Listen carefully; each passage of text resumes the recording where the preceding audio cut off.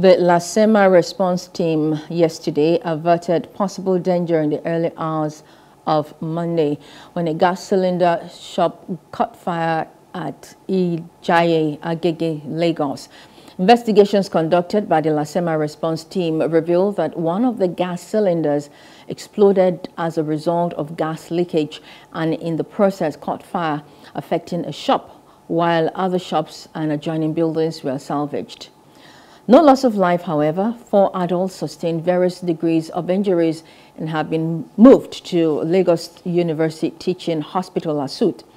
The shop has been cordoned off and the inferno has been completely put out with the combined efforts of the LRT and Hello, hope you enjoyed the news. Please do subscribe to our YouTube channel and don't forget to hit the notification button so you get notified about fresh news updates.